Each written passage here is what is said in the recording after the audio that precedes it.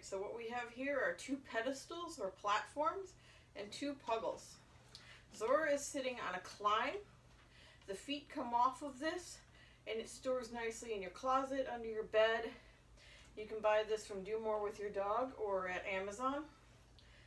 And this is sturdy enough that I could stand on top of it.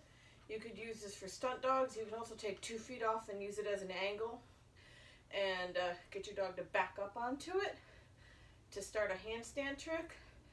That's my goal. Haven't done that yet, but I want to start doing that with Danny for hind leg awareness. Sit. Good girl. Thank you. And what we're going to work on is how I got them up here. Don't fall off. Sit. So if you've watched the first 5 videos, the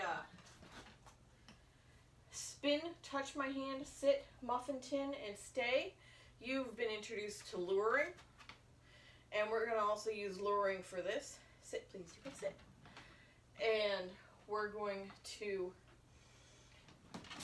ask Danny to get off, and then I'm going to show you how to get back off. Danny, get off. Thank you. Zora, stay.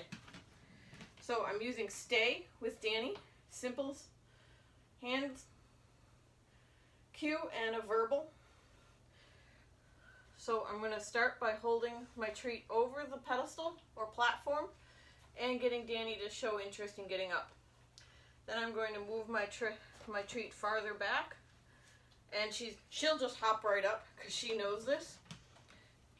For a dog that's not as interested, come on, down, down. Oops.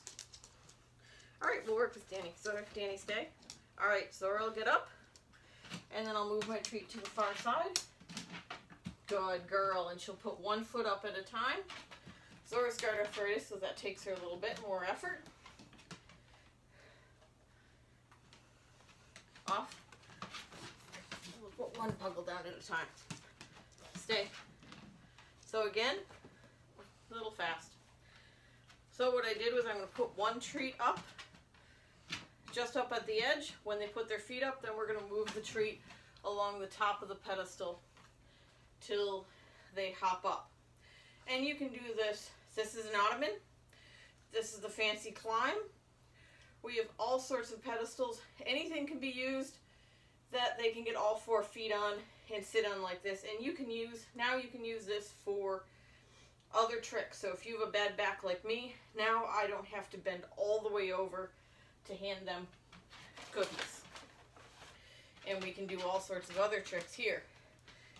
High five? Yes, good girl. Can you give me a high five? Thank you, good girl. So now we can do other things while we're up here.